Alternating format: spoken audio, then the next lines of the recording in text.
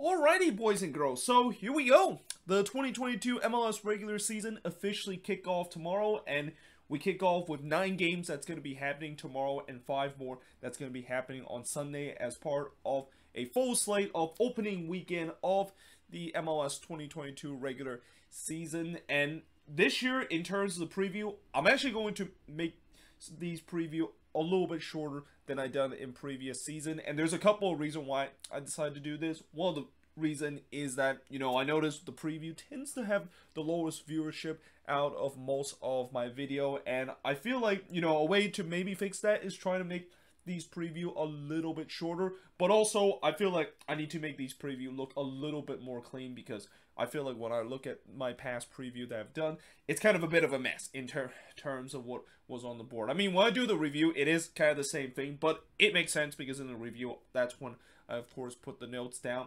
And I feel like one of the things that I'm definitely going to cut out this year with the preview is I'm not even going to put some of the small points talking about how what the previous team result is, like Columbus win 2-0 against Montreal in the previous match. I don't think that's something that a lot of people really care about, because I'm pretty sure people would know about this, and especially if you're a fan of the team, you would know what the result was last time. So for this season, again, it's all about stats that I'm going to talk about in the preview, and because I am going to be doing these preview a little bit shorter and don't go as too in-depth as I would do before, I'm not going to actually do a timestamp in terms of these games. In fact, this is actually going to be one of the longest preview, if not the longest preview I'm going to do this season, because I am going back to what I've done before with the preview and review, where I'm going to try to do kind of like a preview of 8 games that's going to be happening on Saturday, and then the very next day I'll do a preview of the next 4 games that's going to be happening on Sunday. But because it is the opening weekend, I want to kind of do a preview of all 14 games, and not to mention the fact that on Sunday I am going to be going to Seattle to watch the Sounders take on Nashville SC, and I don't really have a lot of time tomorrow, consider not only have to watch games, but I'm also attending the Quakes opener between them and the New York Redbulls, and by the time I get home I gotta quickly do the review before I gotta go to bed, because my flight to Seattle is actually 6:40 in the morning. But that being said, with that little spiel out of the way, let us actually get into the first game of the 2022 MLS regular season. And just like last year, where the first game of the season involved one of my team, it's the case once again. This time it's Minnesota going on the road against the Philadelphia Union, and the first game will kick off bright and early in the morning here in the West Coast, 10 a.m. Pacific time, 1 p.m. Eastern, and the actual kickoff is 1:08 p.m. local time. The Union last season, they finished second with a 14-12-8 record with 73 points, while Minnesota, they finished 5th last season with a 13-10-11 record and finished with 49 points. Of course, the Union lost to NYCFC in the conference final, while Minnesota lost to the Portland Timbers in the first round.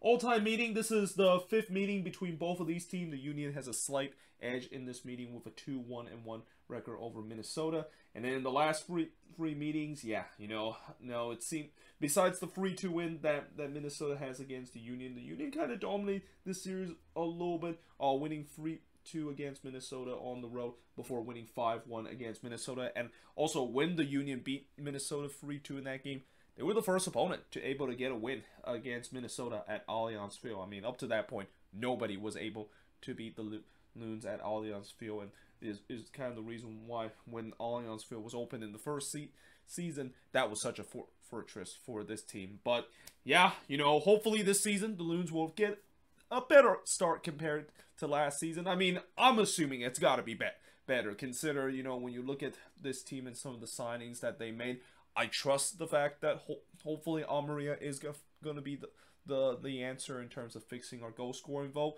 Speaking of goal scoring vote for the Union, they do have a setback coming into this game because their new DP striker Michael Root, he actually had some visa issues, so he's not going to be playing in this game. So it looks like it's going to be Julian Carranza, the one that's going to be leading up the line, unless they decided to play a false 9 position. And it's going to be interesting to see how Carranza is going to do. And I'm pretty sure Carranza is going to play hard in this game, because, I've said before, I think that move that Union made this offseason, it's actually a good move. I mean, some people might think it's not because of how bad Carranza was with Miami, well, you know, the reason why he was bad at Miami was he was with a team that was just completely lost and have a coaching staff that is nowhere near as good as what the U is. I mean, I have a feeling with Carranza getting a new change of scenery, joining a coaching staff and Jim Curran, he's going to definitely have much more success compared to his time where it feels like his career was looking to be in ruins with how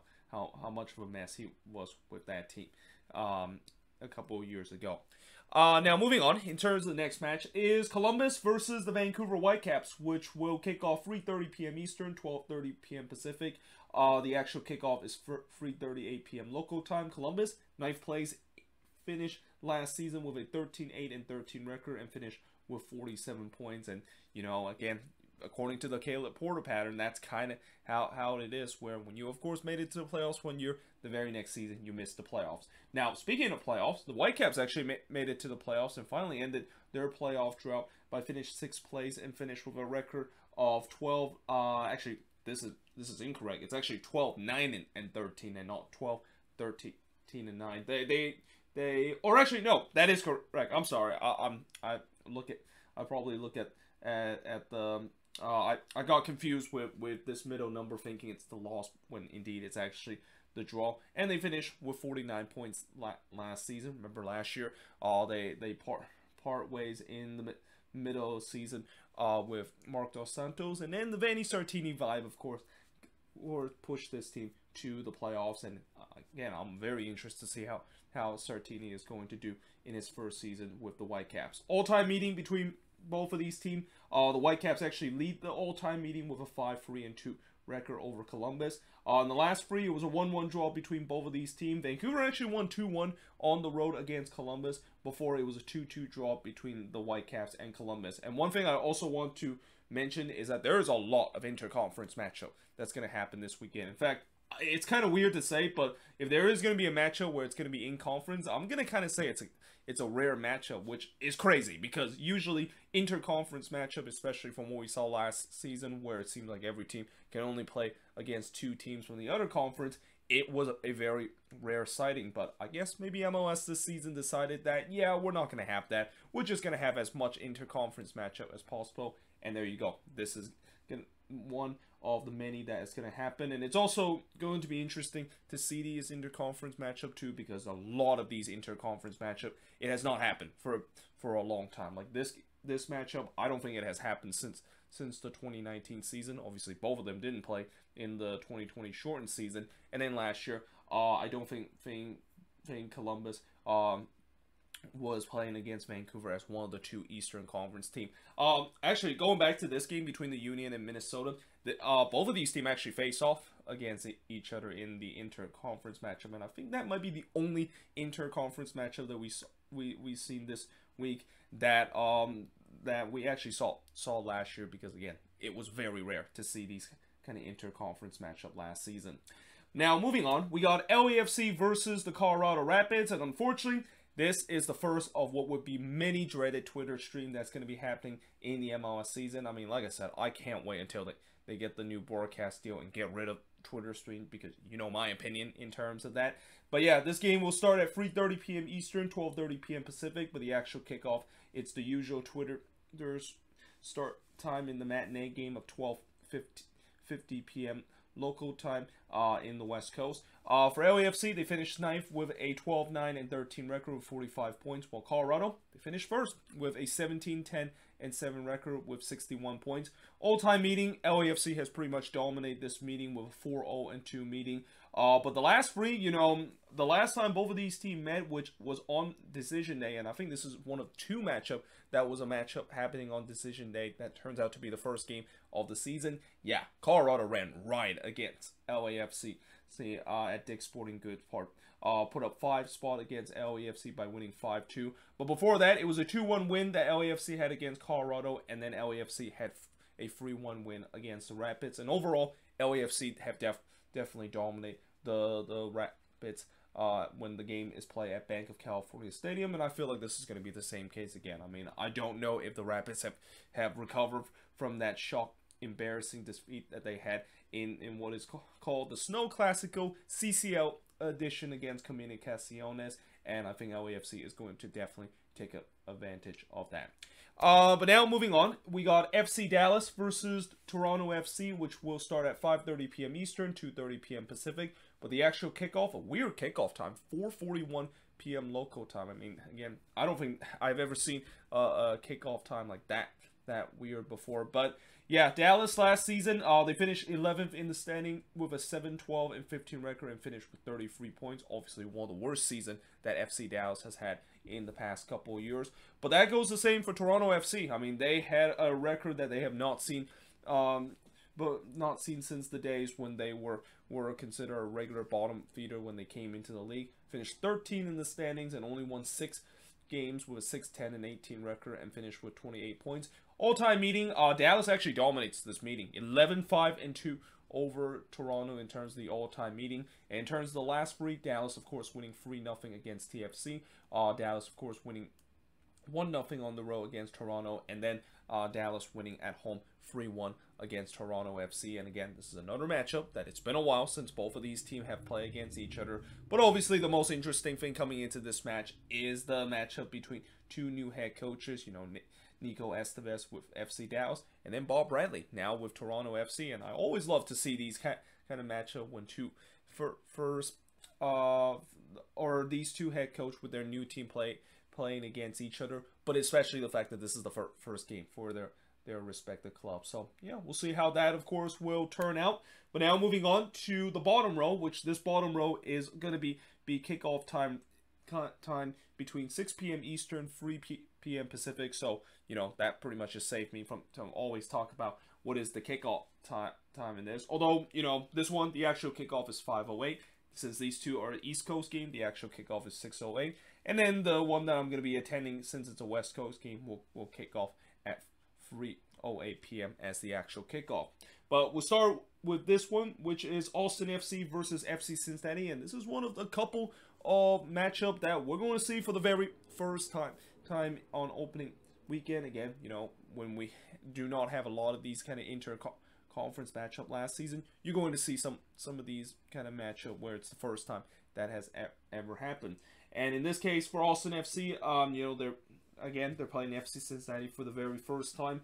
And last season for Austin in their expansion year, it was an okay expansion season. I mean, yes, I know when you look at the standings, it's not good. But when you look at how they rebound themselves in the second half of the season and finish with a respectable 9-4-21 record, it's not bad. I mean, it's definitely kind of what they kind of had gone through a very normal kind of expansion season and look to try to improve that. Whereas for FC Cincinnati, yeah, they didn't want to kind of ask how Austin maybe can be a team that came into the league, or at least in the early years in MLS, to be a respectable team, because in their first 3 season in MLS, 3 straight wooden spoon.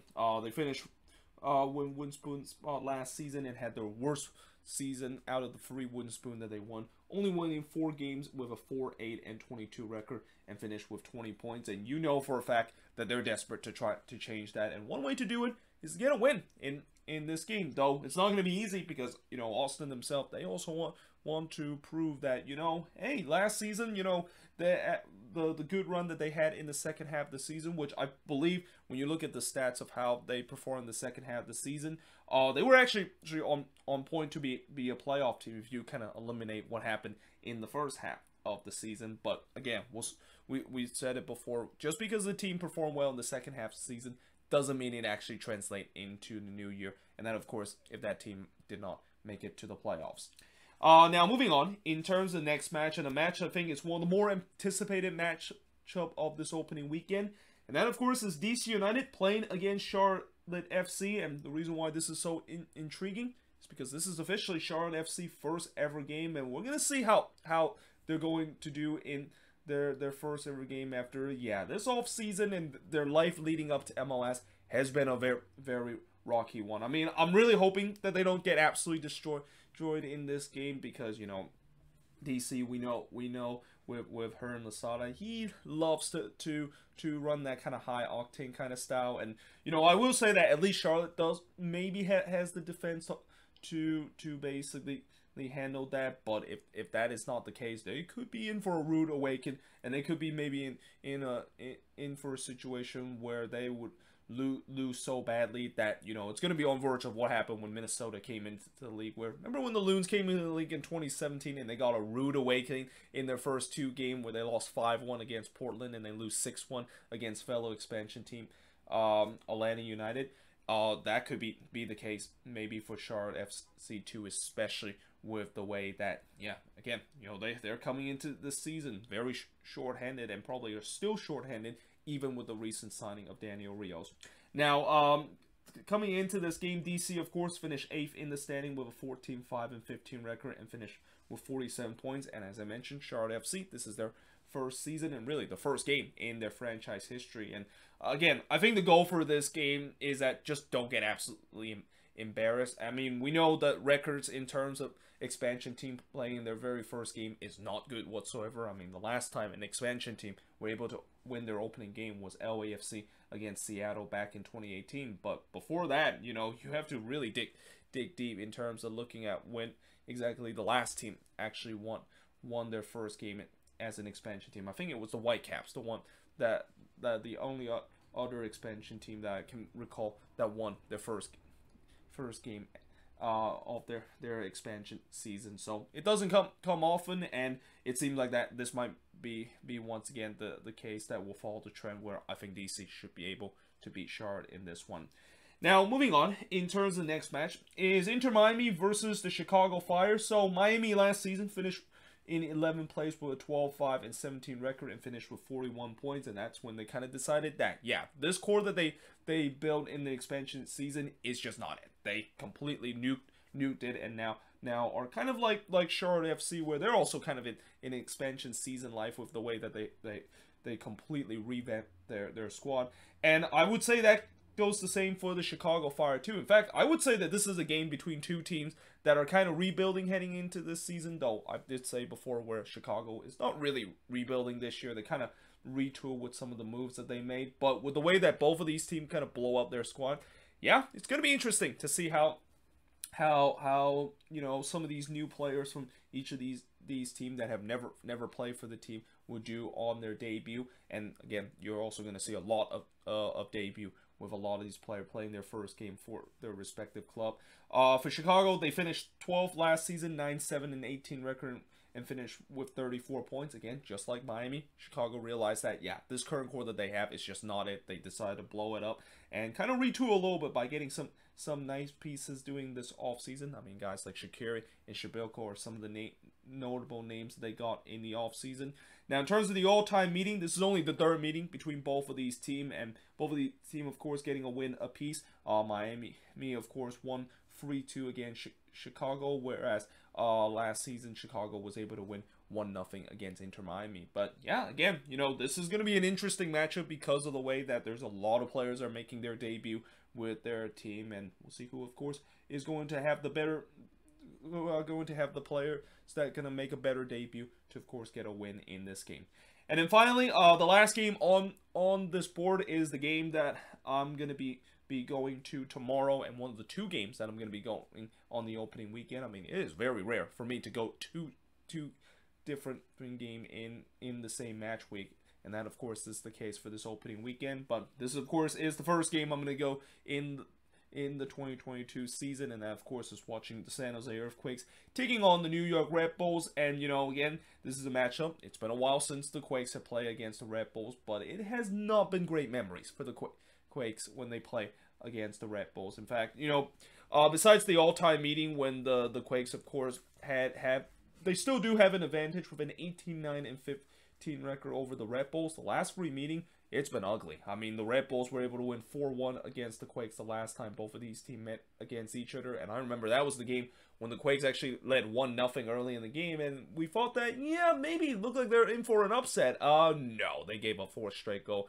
to lose in classic Quakes fashion, and then classic Quakes fashion on the road. And then, of course, they lost 3-1 at home against the Redbulls before getting absolutely steamrolled by the Redbulls 5-1 on the road. And that was, I believe that was the season. I think that was in 2017, late in the year, when Chris Leach was the head coach. And while Chris Leach, of course, was doing a good job in terms of at least winning his home game, yeah, his road record was not good whatsoever. And that was also a team where when things go bad, yeah, it really can go bad.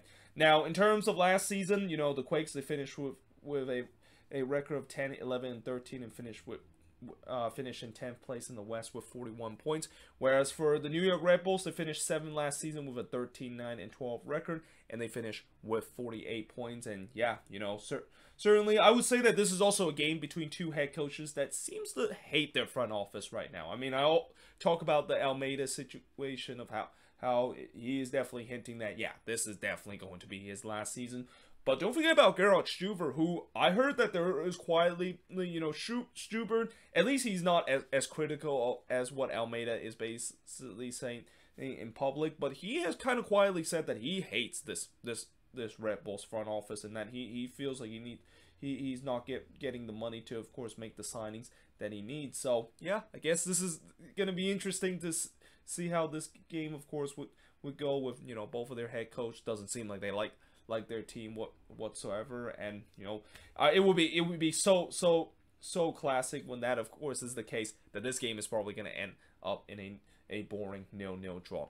But that being said, I am now going to switch boards and look at the last 6 games that's going to be happening on the opening weekend of the MLS season. So now moving on into the last Saturday game of the opening weekend's action is the first national televised game of the season between the Portland Timbers versus the New England Revolution, which will start at 7:30 p.m. Eastern, 4:30 p.m. Pacific, but the actual kickoff is 4:55 p.m. local time. And this game, of course, is going to be on Fox, and fingers crossed that this game is not going to be interrupted midway, or maybe this game is going to not show on Fox, at least for the first 20 minutes, because apparently Fox maybe have another sports to show, and maybe that sport kind of overlaps itself, and that they don't allow to show MLS game because that other sports, which in the case of that game between Seattle versus Montego and CCL was probably college basketball. Now in this game, this actually is a game that came very close of being an MLS Super Cup, because the Revs winning the Supporters Shield, the Timbers were in MLS Cup, and if they would have won MLS Cup against NYCFC, then this definitely would classify as a Super Cup. But yeah, last season the Timbers, when they prior to them making MLS Cup, they finished 4th in the regular season with a 17-4-13 record with 55 points. While the Revs, of course, having a record regular season, finishing in 1st and winning the Supporters Shield with a 22-7-5 record and finished with 73 points. All-time meeting between both of these teams, well, believe it or not, there's been a lot of draws in terms of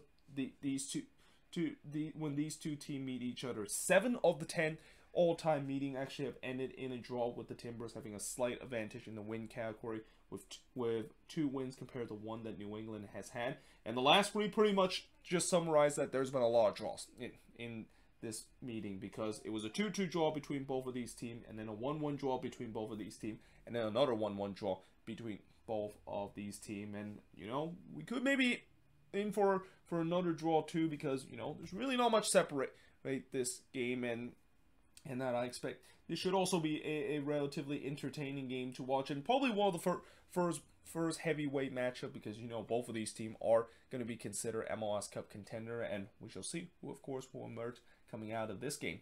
Now, moving on, in terms of the Sunday action, which we will have 5 games that is going to be happening on Sunday, and it all start with Orlando City taking on Montreal. So this is another matchup that happened on decision day that turns out to be the first game of the new season.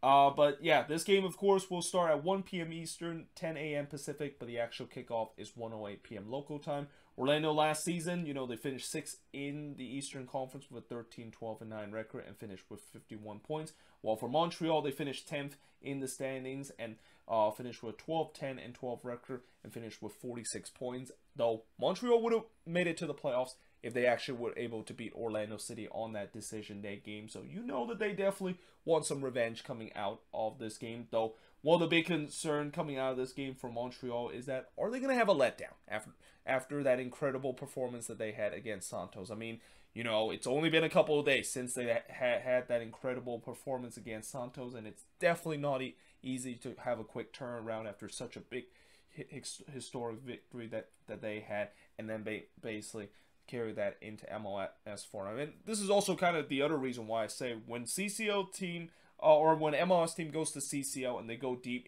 in the competition, it's not just because of the fact that they don't have the team to compete with, but if those MLS teams have a massive game, or maybe if they have a situation where they come out with a big victory, they can definitely have a big hangover and maybe even a huge letdown heading into the next game where they might not play as good as they had in the last game. And this kind of might be the case for this one against Montreal. And you know, it's not going to be easy that you're going to have a hangover against an Orlando City team that definitely are looking to try to get off to a good start. Now, in terms of the all-time meeting, it's actually dead even at 7 apiece in terms of wins between both of these teams with 3 draw. Last free meeting, it was Orlando winning 2-0 against Montreal as part of that decision day game. There was a 1-1 draw between both of these teams, and then Montreal, of course, winning 4-2 against Orlando City. So, yeah, again, it's going to be interesting to see how this game, of course, is. I think Orlando is going to be head favorites because of the fact that, you know, not only they're playing at home, which last season they were relatively good at home, but also the fact that they're going to be playing against a Montreal team that might be a little bit hungover after that incredible victory they had against Santos Laguna in CCL. Now, moving on, in terms of the next match is Atlanta United versus Sporting KC. So this is another game that is kind of a bit of a heavyweight matchup, early season matchup, as both of these teams definitely had some MLS Cup aspiration. Though, in the case of Sporting KC, they definitely have more aspiration. Consider how last season, of course, ended for them. This game will start at 3 p.m. Eastern, 12 p.m. Pacific. Actual kickoff is 3:05 p.m. Start. I don't know why I say 3:08 there, or you said it in kind of a weird accent, but yeah, the game will start at 3:05 p.m. in this one, and this game, of course, is going to be on FS1 again. Fingers crossed that hopefully there's no mid-game interruption during this one, and that goes the same about the next game I'm going to talk about. I mean, these national televised games, they better not have a situation where they interrupt in the middle of the game, because they have to kind of maybe show some college basketball action in the middle of the game. But yeah, coming into this game, Atlanta, of course, last season they finished 5th with a 13-12-9 record and finished with 51 points, while for Sporting KC, they finished 3rd in the standings, 17-7-10, and finished with 58 points. All-time meeting between both of these teams, it's actually only the 4th meeting between both of these teams, and both of these teams have exactly 1 win apiece and 1 draw apiece. So pretty much perfectly balanced of how this game, of course, is going to be. And you could also say this is kind of like a rubber match to see who can get the advantage of the all-time meeting. But yeah, the last free meeting, it was Atlanta winning 3-0 on the road against Sporting KC, and then Sporting KC winning 2-0 on the road against Atlanta, and in the very first meeting, it was a 1-1 draw between both of these teams. So road team tends to be favorites coming into this game, which is kind of odd because usually home teams are the one that you expect to dominate in the all-time series, but that's not the case in this one. And again, we'll see how this, of course will go with both of these teams facing off against each other. But now moving on into the last national televised game of this opening weekend, which will be between the LA Galaxy versus NYCFC. I mean, it's obvious that the Galaxy has to be on national television. In fact, the 2 LA team, I believe, this season have the most national televised game, and it's not a big surprise because, you know, I know the league love their LA team, and especially with the way that they still feel like both of those LA teams is going to make some noise. They're going to put them on national television for a lot of these games. I mean, they could have done it for their New York team, and I think they also did it with NYCFC, putting on national television for them for a lot, but I don't think it's going to be the same case with the Redbulls, and I think maybe for a good reason, because as I said last season, if you watch the Redbulls, you know, as a neutral, yeah, it was tough with the way that they were playing some of the most uninspiring soccer, and were always involved in very board-fast kind of type of game. Though this one is definitely not going to be a board fest between the Galaxy versus NYCFC, as this game, of course, will start at 5 p.m. Eastern, 2 p.m. Pacific, but the actual kickoff is 2:03 local time, as this game is going to be on ESPN. And the reason why I say this is not going to be a board fest is that I expect there should be a lot of offense in this one, because these two attack are very, very decent, and the defense itself, I mean, NYCFC, their defense, I think, is going to maybe be the difference, because we know the Galaxy defense. Oh boy, I guarantee they are not looking forward to facing against this NYCFC team that absolutely tattooed Santos Guapo in that CCL run. And I know that might be a small sample size, but you know that they are already feeling like they're in mid-season form, and they look at this Galaxy defense being kind of Swiss cheese. They know that they can, of course, take advantage of it. But last season, in terms of the regular season, yeah, Galaxy fans would not want to remember, because not only they missed out on the playoffs on decision day once again, but that was the only time they were in 8th place in the standings with a 13-9-12 record and 48 points. While NYCFC, the defending champion, finished in 4th place with a 14-9-11 record and finished with 51 points. But that regular season record doesn't matter, because, you know, as I said, they are the defending champion coming into this one. Now, in terms of the all-time meeting, yeah, NYCFC have absolutely dominated this meeting, winning the 4 out of the 5 meeting between both of these teams, including the last 3, with them winning 2-0 on the road against the Galaxy, 2-1 at home against the Galaxy, and then winning 2-0 on the road against the Galaxy. And again, I feel like they're going to be favorites again, especially with the way that, you know, I know both attack is going to be good, but the defense is going to be the difference, and there is no doubt NYCFC have a much superior defense compared to what the Galaxy have currently right now. Now, moving on into the last 2 match of the Sunday action, we got the Houston Dynamo taking on RSL in one of those rare in-conference matchup. Again, it's weird to say that, because usually that's kind of the norm in terms of seeing some of these games. But yeah, this is kind of a rare Western Conference matchup we have on opening weekend. But yeah, this one will start at 7 p.m. Eastern, 4 p.m. Pacific, but the actual kickoff is 6:08 p.m. local time.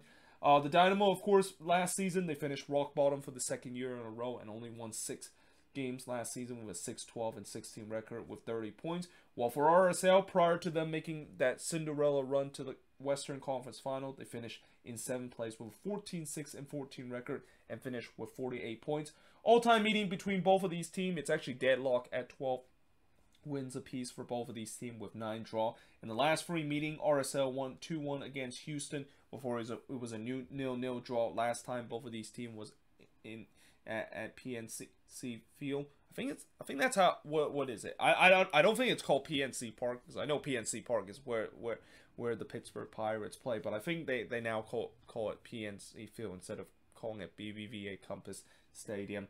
But yeah, and then before that, RSL of course drew 1-1 against the Houston Dynamo. And you know, this is also kind of a game that, you know, I know some people might not actually watch it. It might be one of the less appealing matchup of the week, but we'll see how both of these teams will get going, and especially with the way that you know for Houston, it's going to be interesting to see how they're going to get their rebuild begin and how Paulo Nakamura is going to do in his first ever game. And then for RSL, you know, let's see if they can maybe follow up that incredible run that they had in the playoffs, which is not going to be easy, because a lot of time when we see teams that go through that Cinderella run, you know, a lot of people will expect you need to, of course, follow that, or else some people was going to say that of course is just a complete fluke, which again, I don't think that was a fluke. That was kind of more like they were in the right situation at the right time to get themselves all the way into the Western Conference Final. But that being said, now moving on into the last game that I'm going to be talking about in the preview is the game that I'm going to be also attending between the Seattle Sounders versus Nashville SC. And I'm shocked that this game is not on national television. Like, when I saw this game on Sunday, I thought this was on national television, because you have 2 very good teams last season from the Eastern Conference, and now with Nashville moving into the West, I would expect that this would at least be a game that could attract national television attention. But nope, instead this one is going to be on local TV, which means that this game will start at 8 p.m. Eastern, 5 p.m. Pacific, and the actual kickoff is 5:08 p.m. local time. By the way, this is also the first ever meeting between both of these teams, and you're going to hear me say that a lot with Nashville this season when they play against their Western Conference foe, because there's still a lot of Western Conference teams Nashville has never faced against in history. Seattle last season, they finished second in the Western Conference, as always, with a 17-9-8 record and finished with 60 points. While Nashville, they finished third in the Eastern Conference with a 12-18-4 record and finished with 54 points. And I think I did hear that they did have the fewest loss out of any team in a 34-game season, but they also were tied with the most draw ever with the Chicago Fire. In a single season, so that's kind of interesting record for both of them to carry last season coming into this year. But this also is a game where, yeah, you know, for Nashville, I kind of feel bad for them because this game feels like it's baptism by fire with the way that, yeah, welcome back to the Western Conference, Nashville. Your first game is going to be taking on the Seattle Sounders, which is a team that have won multiple MLS Cup in the last couple of years, and a team that just completely throttled Montreal in the last game 5-0 at home. I mean, yeah, it's definitely going to be a daunting task, but I have no doubt that, you know, that they're definitely going to put up a fight. And especially, again, I know that even though last season they lost probably one of their best defender in Alistair Johnston to Montreal, I still think this backline is decent. I mean, anytime when you have Walker Zimmerman in your backline, you know that is a decent backline, and you know they're gonna put up a fight against the Seattle team that, again, for the Sounders, yes, putting up 5 past Montego was nice, but this is gonna be a much difficult task, and probably one of the more difficult defense that they're gonna have to break down. And one thing we know about Seattle last season is that there's time where they do have trouble against breaking down tough defense, which is why, you know, when you saw in that game against RSL, when RSL basically parked the bus against Seattle, they had a lot of problem in terms of that. And we know Nashville is a team that not only sometimes they do park the bus on the road, but they park the bus good and sometimes just completely neutralize a team attack and maybe escape with a 0-0 draw. And that, I feel like that could be the same case again. I mean, if it does end 0-0, I'm not going to be that disappointed, because that's what Nashville does. Like they will try to scrap and find any ways to get a hard-fought draw on the road, because that's kind of the formula for you to, of course, make it to the playoffs. You need to, of course, get your road point no matter what happens, especially against a tough team on the road. And then you, of course, get your home wins and maybe some road wins against team that you're supposed to be able to win. So yeah, this is a very intriguing game, and I'm definitely excited to attend this game in person. It's also the first time I've been able to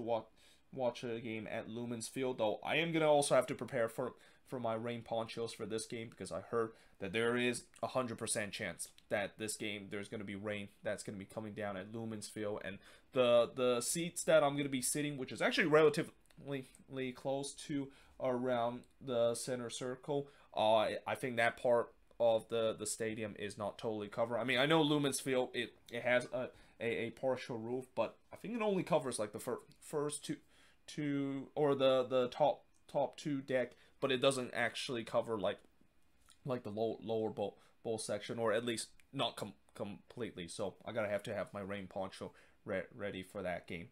But yeah, there we have it. That is pretty much it for the preview of all of these games. And like I said, it's one of the longer ones that I'm gonna do in terms of the preview. I mean, in future preview, it's gonna be much shorter than what I did in terms of the preview of this video.